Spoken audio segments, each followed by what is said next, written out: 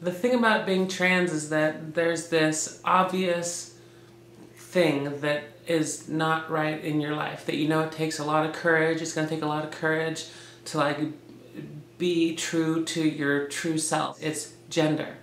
But I think that everybody has the same thing, they just don't know what it's called. It's like just like being really true to themselves, or being brave enough to be who they really are, or standing up for what they believe, or you know, all these things that it's just it's hard to like follow your heart and to not care what people are gonna say, or to let go of fear. Before I transitioned, I was completely miserable. I was about to end it all. I was on drugs, trying to stay in my head. Ever since I transitioned, pretty much all that stopped. I just felt more comfortable as myself. And being a trans woman is kind of secondary to me, to being a woman. A big point for me was presentation of myself. The ability to see myself as I want to be seen, and that is all-encompassing. So stylistically, before I felt very limited, and now I feel like I could dress any way that I want to. I'm not afraid to be, you know, exactly who I want to be. Whereas before it was like more trying to fit into a mold. Just being able to be honest openly to family, friends. I'm at an age and I've gone through all the things people in my position generally go through to get to the point where you can just be yourself. You know, those that are fortunate enough. You know, I don't really know that I really feel like being trans has brought me joy and satisfaction. It just feels like that's who I am. It's one of those things where it's, until you've done something about it, until you've started to change who you are, to really line up with who you are inside, until you've started to take those steps, you don't understand what you were missing previously.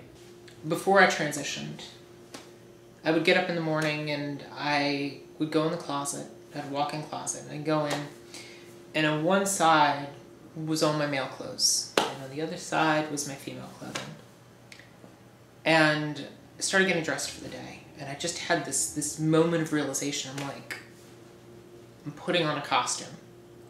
I hid a lot of myself before coming out. And yet when transition happened, and I started going through that, all those kind of veneers I had to put on to fit in, being able to let go of that, being able to just be, was liberating. I think just being complete as a person and knowing who I am now and accepting myself and just being accepted by the closest people that are to me, which is, you know, my very close friends and of course my family. And that makes me happy because I don't have to pretend or hide or be someone that I'm not. I am who I am now. It's very liberating to be your own person and be your own person within the career field that you are in. And that's just that's the fun of it for me. Well, it brought me joy because I didn't feel like the person I was before was who I really was. I was living a lie, kind of. I knew when I was like really young, like 5, that I was different. I didn't know how, obviously, I was 5, but I didn't fit in right. I didn't think the same way I probably should have. Like, you know, my parents tried to get me to do boy things, and they tried to get me to act a certain way, and for the most part I didn't fit into what they wanted to mold me into, and I just felt different and awkward. Even through like middle school and through high school, I felt out of place, and sometimes I felt myself doing ridiculous things just to get attention and friends because I didn't know how to do it properly. And it wasn't until I was like 13, 14-ish that I found out how I was different, which is I was trans. You know, we struggle sometimes as trans people to kind of explain what and why and get people to understand. But it's like if you've ever been in a situation where you've tried to convince people that you're something else, if you are trying to you know, you don't want to cover because you don't have the great job that you think you should have, or this or that. Those kind of things are what it's like for a trans person to live in their birth body. Because you're constantly having to live up to these expectations everybody has of you because of that physical element that really isn't what's there. And it's liberating when you can finally let go of that. I mean, you're letting this big weight off your chest.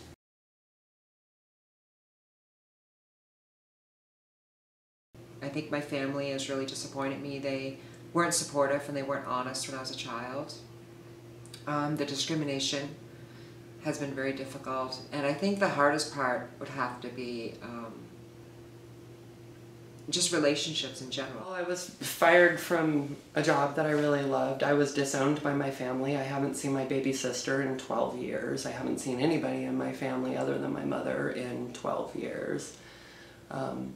I was harassed continuously and repeatedly by the police. I had my identification stolen from me by a Border Patrol agent in northern Michigan. I've had a lot of violence and a lot of poverty in my life because of it, but that's also a choice that I made, but I didn't make. So, I don't know, being trans in America is fucked up. It's not like happy, beautiful experience unless you come from privilege and wealth and a family that embraces you going through that process. And I don't think I speak for all trans people and their experiences, but in my own experience, it's been very complicated. I lost half of my family. My whole father's side, biological father's side, I lost that side. And that was actually about 4 years ago.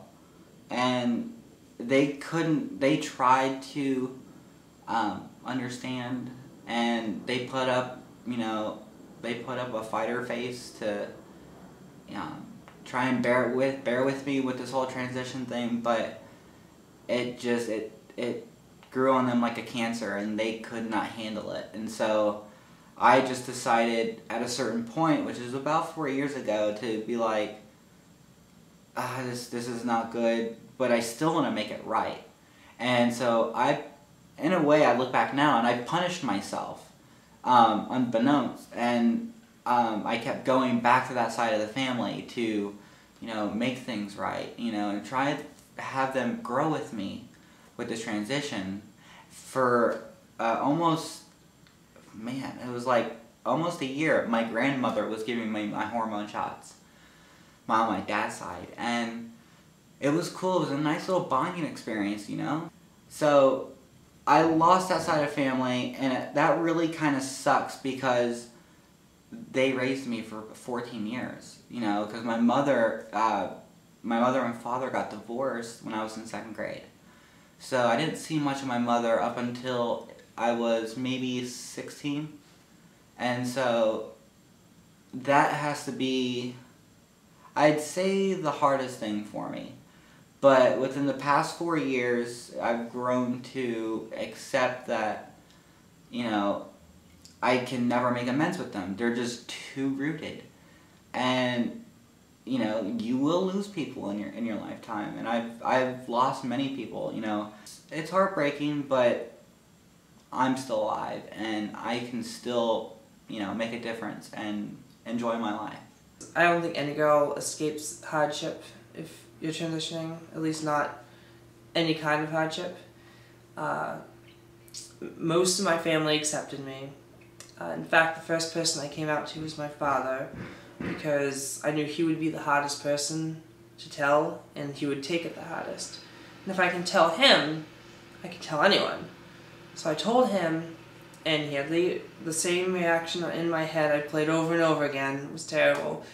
But that was also a weight off my shoulders. Then I told my job, and I told my best friends, I told the rest of my family, and surprisingly, most of them were really accepting. And so I only had issues with, my dad. My friends were cool too. I was on hormones for a decent amount of time and started pretty young, and I feel like I passed fairly well. And I've never had people come over and say anything bad about me. The closest I've come to having any kind of strife in my life due to transgenderism is my dad didn't take to it very well, but I've always had very little contact with him. And so I heard, a couple sentences of disapproval, and that was it. That was really it. I never ran into any trouble because, like I said, from early teens on, I've always just kind of flew under the radar, and I made my transition as easy as I could for other people by adopting fashions and styles that lent themselves to androgyny. So I was a goth kid for a little while. I was into the industrial music scene for a little while because I could put on these things and people, they could write it off as something else. But the more I stuck with it and the older I got, the less they said, oh, this is a phase you're going through. And I got it to the point where I could pay for, transition and name change and hormone therapy and all these things, and people at that point went, she's like, okay, whatever. Well, I got fired from a job in my hometown because I basically transitioned on the job, and I had customers coming in like, who's this freak? Basically. And then, I couldn't get fired for being trans, but they made up reasons, and customers would, write complaints for reasons that weren't relevant or reasons that weren't actually true, that were fictitious, and they were just trying to get me out of there because they didn't want me, because I was a freak or an outcast. This is one of those things that I've been really, really lucky. I know a lot of folks that have had hard roads. Mine's actually been quite the opposite. The expression first world problems, that's about all that the trans stuff has given me. I was lucky. I was surrounded by a lot of friends that were very supportive, and in those kind of early days nurtured me along, and they were very supportive, and they weren't looking down on it. They were very helpful with it. Similarly in my work, when I transitioned, they actually brought in a counselor to actually work with the staff in advance of me coming out, so they could prepare them, so they could understand the issues. So I had a very smooth transition in the workplace. There's some prejudices built into our society against somebody that's trans. Just the difficulty of getting a documentation that matches a gender marker can be a real problem. I've had some definitely emotionally challenging experiences. The things which are hard are for me very internal. Just adjusting to my own sense of self and how I want to portray myself in the world and put myself out there is new and challenging in a bunch of different ways, which I hadn't necessarily expected. My personality changed in ways I didn't expect it to. I think a lot of people, before they start transition, assume that, I'll basically be the same person in a different body, and then, my body and mind will sort of match up the way I think they should. But for me, it was an experience of just, I'm a completely different person. The person who I was before doesn't exist anymore, and I didn't expect that. And that was interesting and challenging and exciting at the same time. But in terms of the outside world, I'm lucky living in Seattle, an incredibly accepting city. I've never had any problem with strangers or people who I've encountered. Have always been very supportive. All of my friends and family have been very supportive. Every point that I was worried about, which was my family and mostly work, I felt like I might, experience some opposition, but none at all. The only hardship I have that I've actually been dealing with has been probably love and relationships, because it's hard to get someone to accept you for being a transgendered. And after that, then it's like, okay, trying to be accepted for being in the adult industry. If they accept one, they're not going to accept the other. And so it's very hard to find someone that will accept you for both, but that knows you as a person, not your performer. People who know you as a performer see you and expect you, and they want to see that performer all the time, and they don't realize that that's another side of you, and that's for the camera. I wouldn't say I haven't tried, But I think right now I accepted just living my life and sticking to my career and focusing on that. And right now that's, you know, my priority in life is just making myself happy in right now. The people, they think that a trans girl, that's all that that person has going on in their life is being trans. You know, it's like they have no concept of like, does this person like to read books? You know, what kind of movies does this person like? Where does this person come from? You know, like, what does this person like to do in their spare time? Does this person play any sports? They just think this person is trans, period. That's the only thing. I do sense that sometimes the people don't see trans girls as like real people. They just see them as like this painting of this trans thing.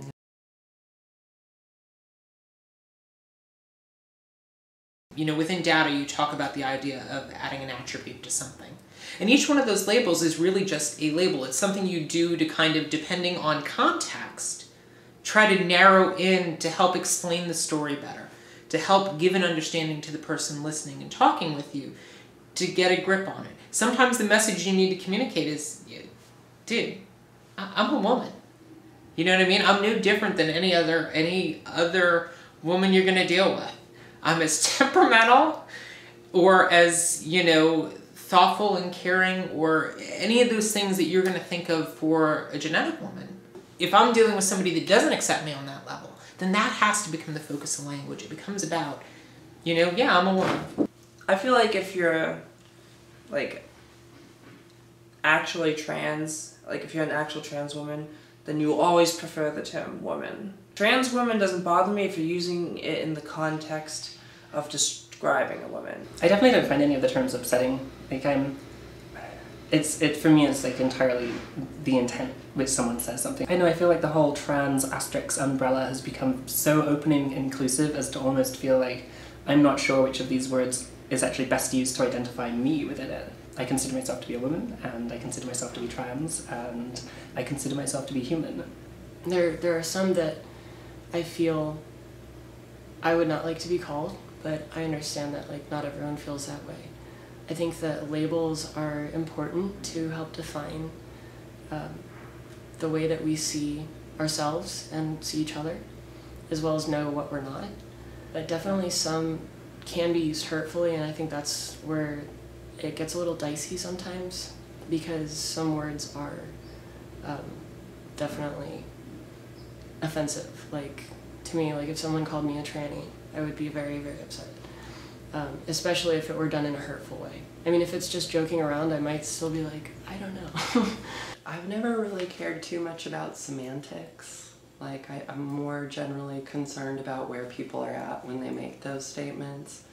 You know, like, I generally judge someone based on the kindness and intention of what they're saying, and all these words are just kind of made up words that we use to describe a feeling. I'll choose a word to describe myself or the situation I'm going through based on how I feel the comfort levels of the people around me are. You know, so like with mainstream culture, I'll just use the term transsexual or transgendered, and in queer communities, I'll use the term genderqueer. What really ticks me off is that it's other transgendered people that are more anal about terminology than the general public. And to be honest with you, there's so many different terminologies now that I don't think the general public knows what to think of us. I know that there are certain people that like they think this word means this and this and this, and this word means this and this and this, and this word means this and this and this, and you can't use one word for the wrong thing, and they get like really like, you know, torn up about it. I used to go in chat rooms and I would call myself she-male, which I still identify with. I identify with trans, she-male, whatever. And the other girls were so harsh and so cruel. You know, I'm all kinds of different names, but however people want to refer to me as long as it's not a male pronoun, I'm good with it. I don't really care too much about the words, you know. If someone calls me like a she-male or tranny or whatever, like, it doesn't really bother me. I guess I've always referred to myself as transgender. I don't take offense to any word at all, whatsoever. Not even context. I'm one of those assholes that just believes in words purely for the sake of words. Just on their own merit as existing as words. So nothing, if I take offense to nothing. But if you have to say he, she, say whatever you want. When people ask me, like, what am I? First off, I'm a human. But I'm a transsexual woman. I don't get my panties in a wad over any of them because people are going to say what they say. Words don't hurt me at all. Actions are much more, have much more weight to them, and in terms of having any kind of ill effects towards me or positive effects. Like words like transgender or tranny or she-male or what have you, they're just words, but there are people who take offense to that, and you know, so there is a time and place for certain words and phrases. A lot of people, especially men, they use the term transvestite. I wouldn't be categorized as a transvestite because, you know, you think of the person on Rocky Horror Picture Show, you know, just dressing up in drag basically, and I live my life like this. This is me 24/7, and you know, so I think that's the only word that I don't like. Transsexuals are not cut from the same cloth as, say, cross-dressers or transvestites, and I don't like being grouped with them particularly. I have nothing against cross-dressers and transvestites, but I don't like the fact that since we're grouped, a lot of the general population can't tell the difference, and that bothers me a lot. I mean, they already have trouble grasping the ability to change your gender and what transsexual women are, that they throw in cross-dressers and transvestites that go around calling themselves trannies and trans women when they're not. Just, it's confusing people. You know, I'm not the kind of person that gets bent out of shape over language. Because, and here's the challenge, we as a community have done a very bad job of explaining who and what we are. Because there are so many voices. This is not a unified chorus of this is our experience. We've all got something different. And so, you know, some people will get upset because people don't use the right language. We have to look at it as a learning opportunity. When I find somebody that clearly isn't being malicious, they just don't know, to be able to teach them about the language, to be able to walk them through and help them understand and maybe be better the next time they meet somebody. To me, that's part of the journey that we have to go through.